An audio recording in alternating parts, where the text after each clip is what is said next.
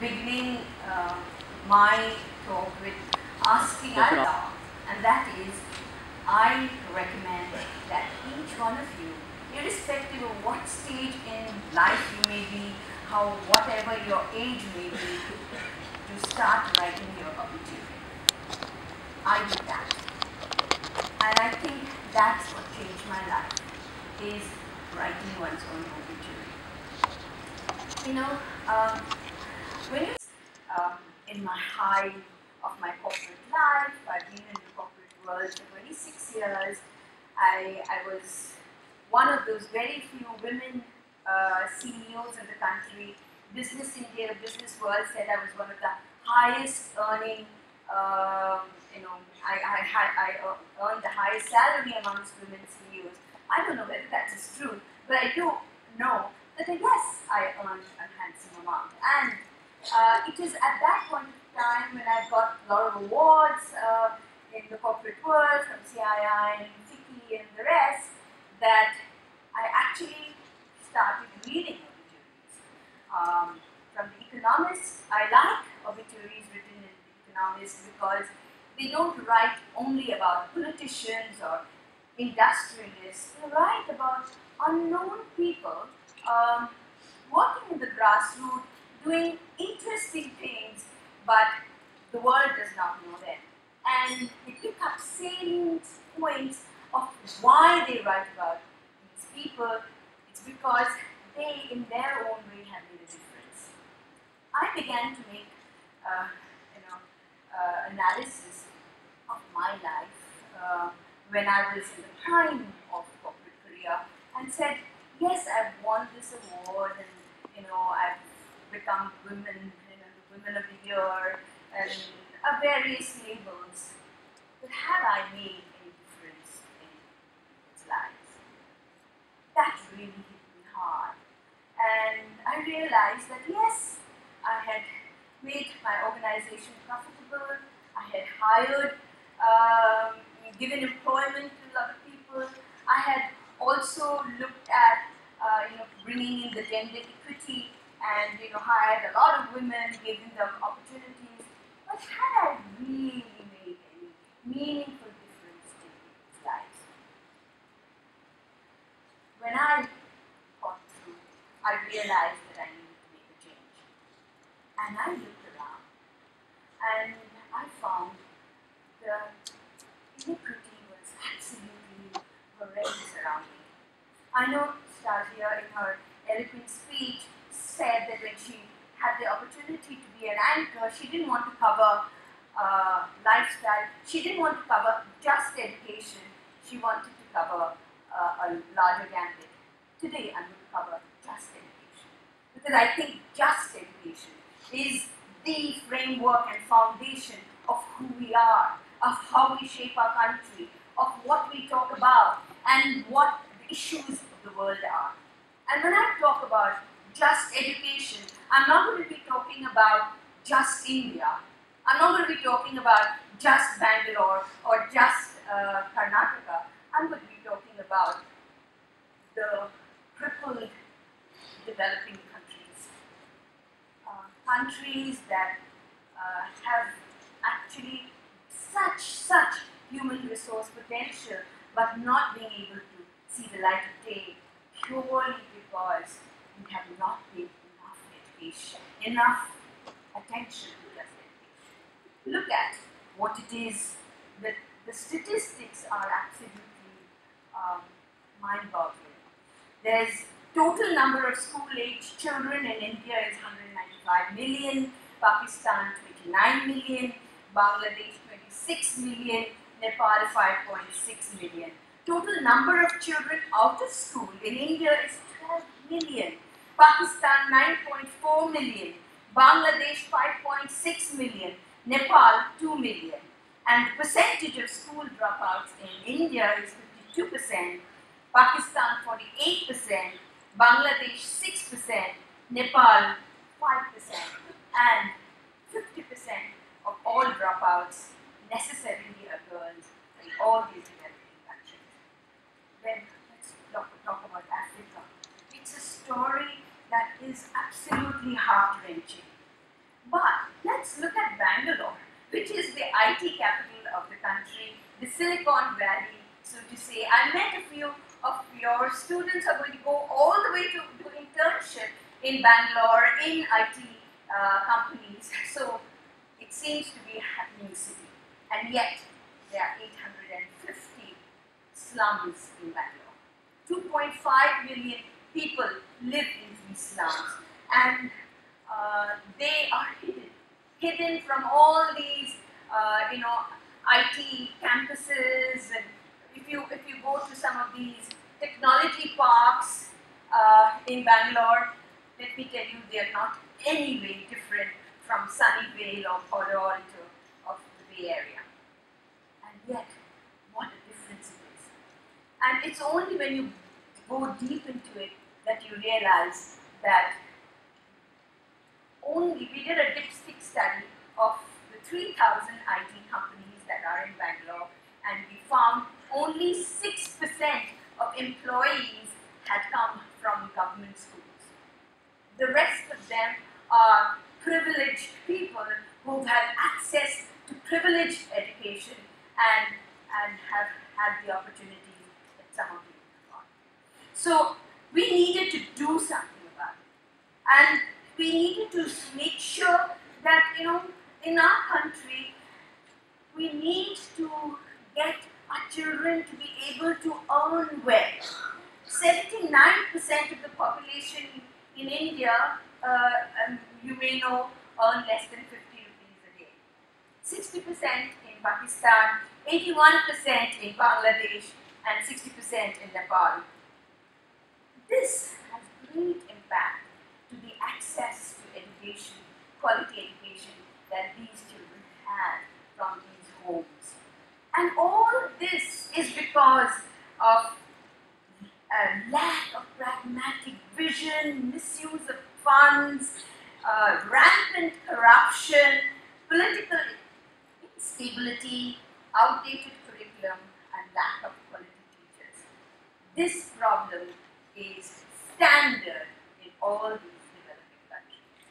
There is ratios could be relatively different, but the problem is equal. And it's these kind of figures that I've been rattling out are very overwhelming. They can be very intimidating. And when you want to do something good, you get struck by your own inadequacy. How can I, as a single person, make any difference? The problem is so big. So many of us take to discussing the situation of the country and the education system in coffee tables, over a drink at the bar, and not much about it. I also could have got caught into that. In fact, many years of my life, I only discussed what the problems were and expected the government to do something about it. One day, I decided, and that day, when I really paid attention to reading an obituary, that I decided that I needed to do something about it. So I quit my corporate. And please, I want to make one thing very clear. When I talk to you about my journey, the risk of these TEDx's and TED conferences is people like us stand over here and we talk to you and spout about our successes. Please, you all must understand there are many things that we do wrong. There are many things that haven't worked, but we don't get the opportunity to share that. You need to distill what we say and do a critical analysis that institutes like this are famous for, and take only what is applicable to you. So I begin with great amount of humility to share with you some of the things that seem to have worked in my life, in my organization. And it worked because, again, with great amount of humility, I got interned with someone like Mother Teresa, who taught me when I was doing my school, college, and my business management, taught me that um, the best way to do work is never ever to think that you're doing a great job. Is to always think that very simple people can do great things if they do it with great amount of passion and love. I got interned into that, and that's why I have kept a few things that she would tell us as when we were volunteering. And I volunteered with her for 7 years in Calcutta at Missionaries of Charity. And she said that one of the most important, she had this thing of telling stories and said her magic seeds, the alphabet seed. She would say, you need to have some clarity, you need to have conviction, which will lead to commitment, another seed, and you need to be able to communicate that very well. And you need to have a great amount of courage because, people will be there to oppose you. But most importantly, you need to have compassion. And one of the things that I've learned myself over the years, that in forums such as this, we talk a great deal about passion. But imagine, passion is embedded in compassion. Passion without compassion is of really no use. And compassion can't do much without passion. So this is, and she would tell me, as an individual, she would say, I see great amount of energy in you, and I know you're young and you have a great amount of dreams, but the way to make the dreams become a reality is to have her famous P's, the alphabet P. She would say, you need to have passion, perseverance, and patience. And I have learned that in my 15 years of doing social work. We often don't have enough patience. When we are doing this kind of work, we are really doing, in many ways, social re-engineering, which requires great amount of perseverance and patience, because it takes generations and generations to make a change, and yet you have to be doing it every day. So I quit my corporate life and literally started Parikrma from my kitchen table with my entire life savings that had kept aside for old age, and that's getting closer, and my daughter's education. I decided that old age will take care of itself, and my daughter has to take care of herself. And so, with all that I had saved, years of leadership roles, I put into Parikrma because it was important not to go to anyone else to ask for funds till I had taken risks and invested in it. So, the first thing that I did was walk through the slums, and that's when I realized there were 850 slums in Bangalore. I couldn't manage to cover all 850 slums, but I definitely covered about 320 slums. And we started a program where we looked at the 360-degree model, where we give our children all 3 meals. This is non-residential, all 3 meals, total health care, as well as family care. 98% of our fathers are alcoholics. 92% of our children have someone in their family in jail. We're working with this group. The average income is about 2,500 rupees per month, 5 people to feed. So we're basically talking about dysfunctional homes. And we take care of our children from age 5 to 25. I have now 4 schools, 1 college, a teacher training center, an orphanage for girls at risk, and 1,700 children and 204 children, students that are in college. I have several doing engineering. I have 2 students in National Law School. I have software engineer in Cisco. I have software engineer in IBA. Many budding softwares growing in Parikrma. And I have nurses, about to be lawyers, all first generation learners.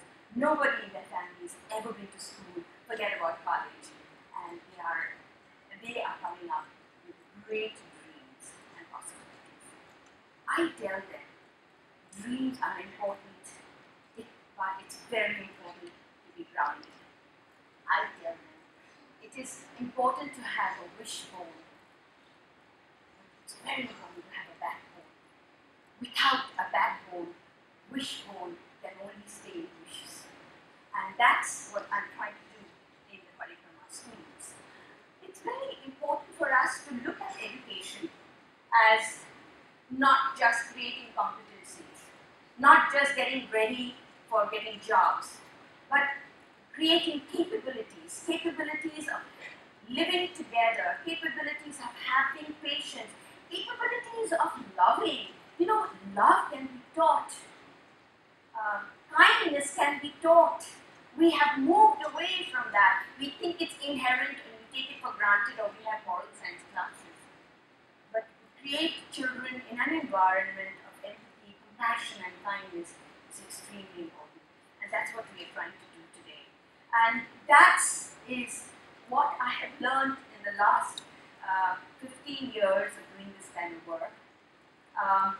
I know that you have often in forums like this, you hear great people speak, you hear TED Talks, and you may have heard Steve Jobs saying that your work is going to fill a large part of your life, and the only way to be truly satisfied is to do what you believe in as is great work.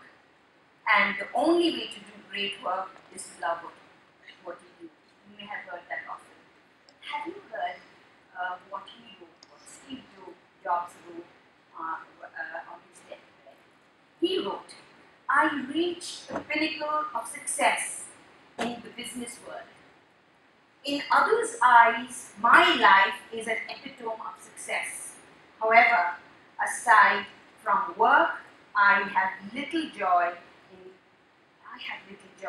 In the end, wealth is only a fact of life that I am accustomed to."